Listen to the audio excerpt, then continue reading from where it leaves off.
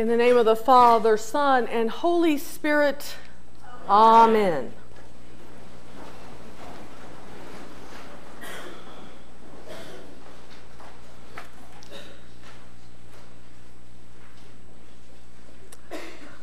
On the second day of youth ministry school, students are given the code.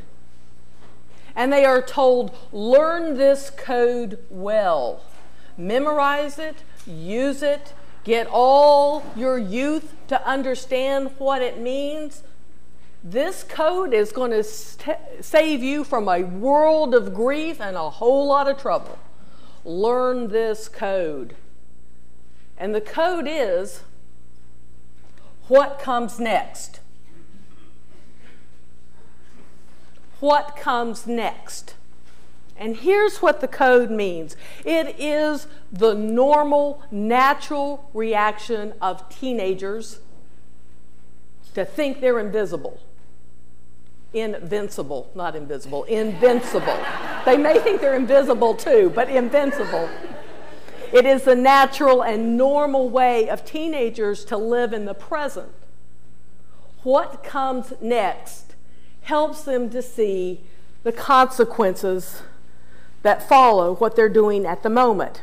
For example, it's the back to school year kickoff and the youth are all gathered together and they're having a pool party and the guys have girls on their shoulders and Maggie's about to push Kate over and the youth minister yells out, what comes next? And they look around and they see they're this far from the edge.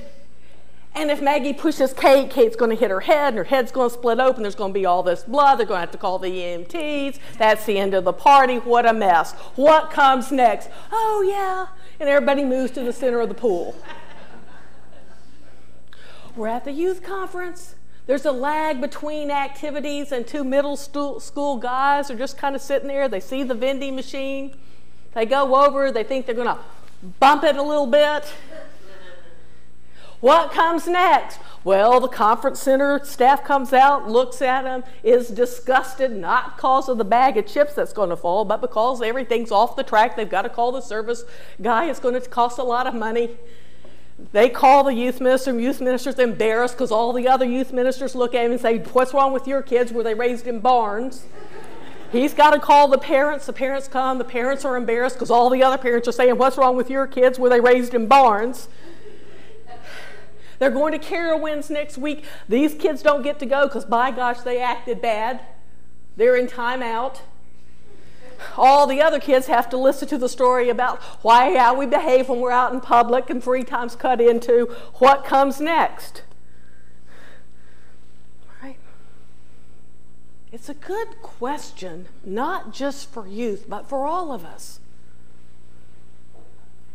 In our lives, to take a longer view, what comes next? What are going to be the consequences? What's going to unfold in this? What's important?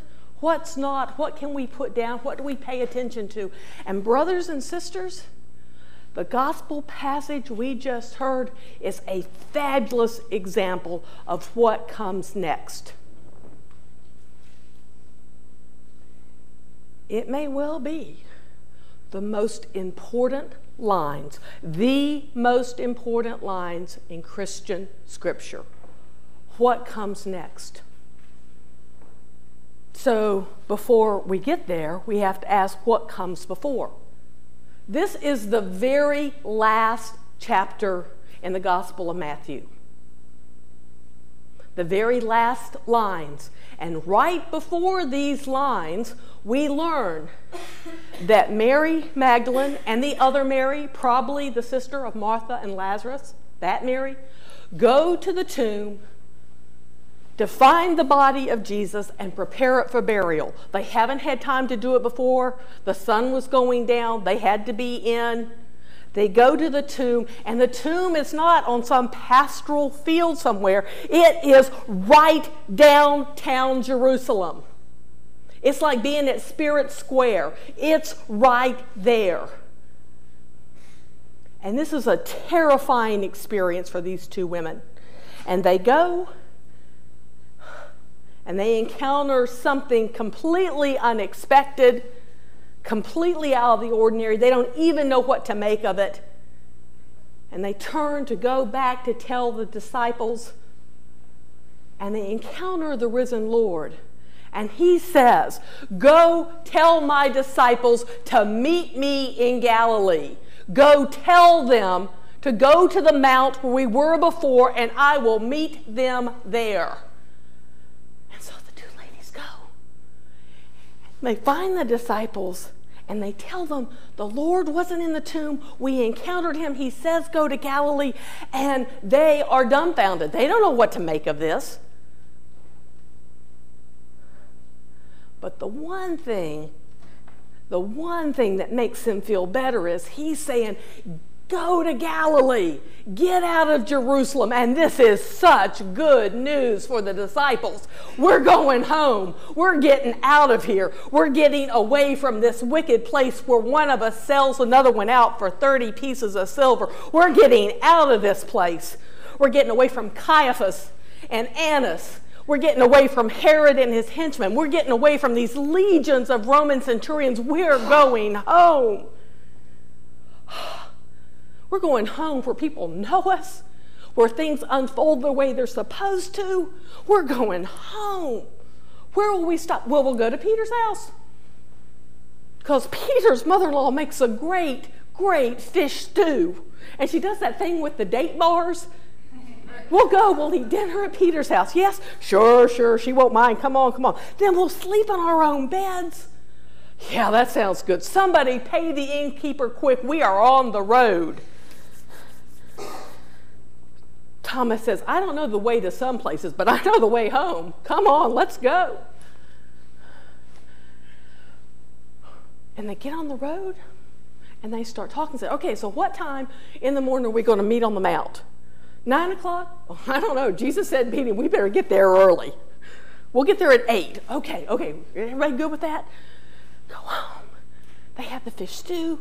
They eat the date bars. They sleep in their own bed. And the next morning, they go to that mount, that hill on the side of Galilee. That same grassy, gentle slope. They know that hill. That's the hill of their neighborhood. That's the hill where all those people came to hear the sermon on that hill. And all those people were fed. And they look, and coming towards them is Jesus. And they don't understand this. I mean, this makes no sense, but there he is. And they just look at him.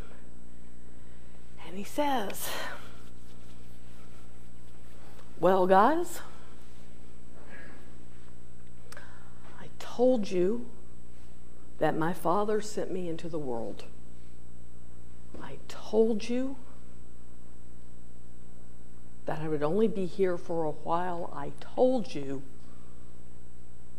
they were going to kill me. I told you I was going to die for the whole world, that all this was essential for the world to be redeemed and the possibility of God's dream to come true. I told you that. Now listen. Listen. None of this makes any difference if you miss this point. Those angels and those shepherds going to Mary, it doesn't make any difference if you miss this point. Those parables I taught you, it makes no difference if you miss this point. Those lepers, those blind people, those deaf people, all those people I healed, it makes no difference if you miss this point. Those people that were hungry and I fed with bread and fish, it makes no difference if you miss this point. The agony of me on that cross makes no difference if you miss this point. God sent me this one time. This is the moment that all of human history changes. This is the moment, and the moment is this. I'm returning to my Father, and you 11 are to go out and tell my story and make disciples. If you don't do this, everything is for nothing.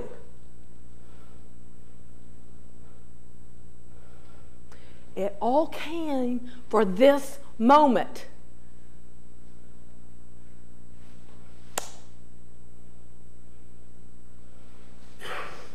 And the gospel ends. And what comes next?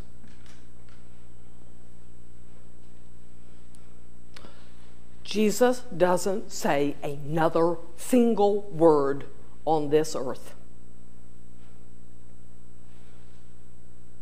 Not another word was spoken by him. He returns to his Father, and the 11 are there on that hill.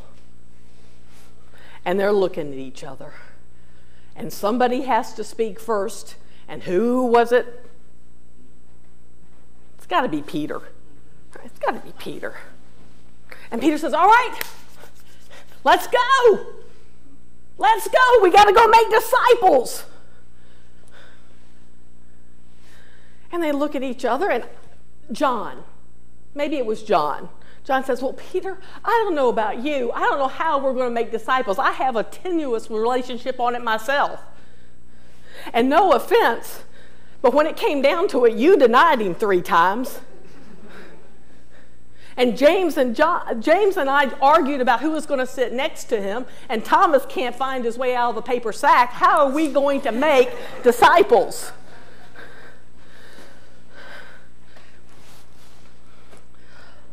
I don't know.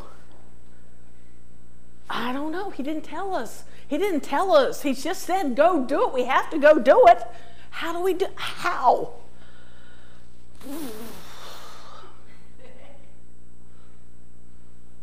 Well, okay. So how did he make us disciples? I mean, what was it about him that made us put down those nets and leave our families? I tell you, my wife wasn't happy about that. What did he do so that we gave up our lives or reordered our lives and followed him? What did he do? And maybe Andrew says, the thing that really resonated with me was when he started talking about how he understood who God was. He didn't talk in esoteric terms. He just talked about how God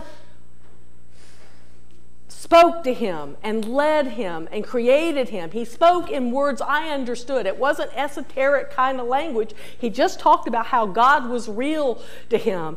I mean, the way he proclaimed who God was, that really got me. And maybe Matthew said, the thing that really got me was when the Pharisee says, what do you mean healing people on the Sabbath?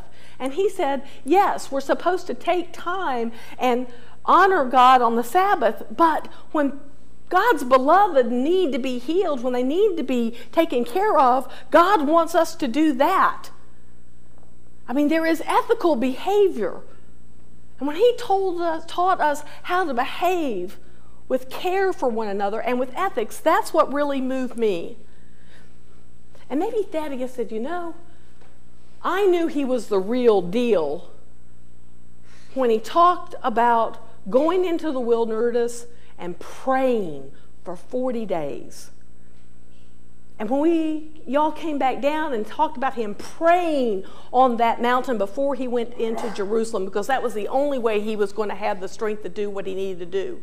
And when you told me about him praying in the garden, because that was the only way he was going to be able to let them carry him away, that prayer life, that's what really spoke to me.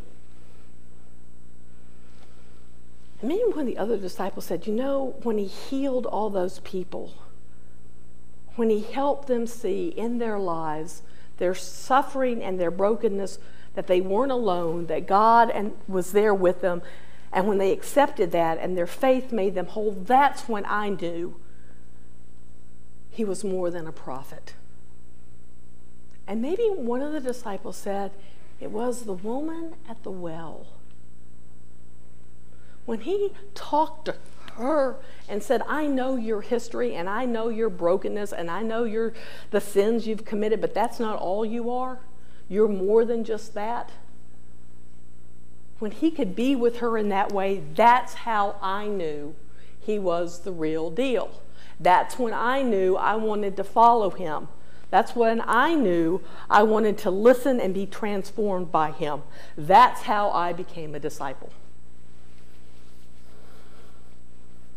5 things. 5 things Jesus did. We go do those 5 things. We go out in the world and we do those 5 things. And we'll tell the story and people will believe.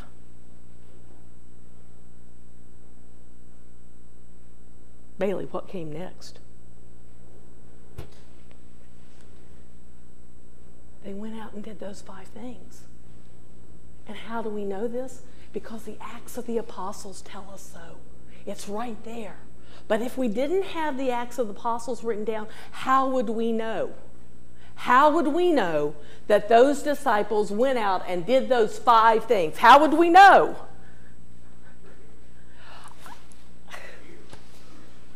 Yeah, it's not even a rhetorical question. It's absolutely true. We're here without those disciples, those 11, doing those 5 things. How do you explain Matthew Williams and I being in West Virginia clearing out sewage for some woman whose house has flooded? How do you explain Kelly Tinsley and I in Costa Rica working with some kind of barbed wire? How would my path and Matt Addington's path have ever crossed? How would you know each other? How would you all know each other well enough to fix meals for each other when one of you is sick? Why would you be in this place? Why would this place be here? It ought to be farmland or a Shell gas station. Right? Those 11 went out and did the 5 things Jesus did, and they did it well on some days and less well on other days, but they did it well enough to make believers. Generation after generation after generation, they did it well enough to make believers. And brothers and sisters, what comes next? There's a world of people that don't know the story. They don't know it in transformative ways. And there's some that have sort of heard the story, but they don't really know what it means. What comes next? So for me, I'm about to go spend the next 10 weeks trying to figure out how to be a better disciple. I'm about to go figure out how to come back and help you guys be better disciples. And while I'm doing that in that 10 weeks, you guys are going to be thinking the same thing. Right? How am I going to be a better disciple? How am I going to tell the story? How am I going to use some of those, engage in those 5 practices? It comes down to this moment. Everything else before doesn't matter if we don't go tell and live the story. What comes next?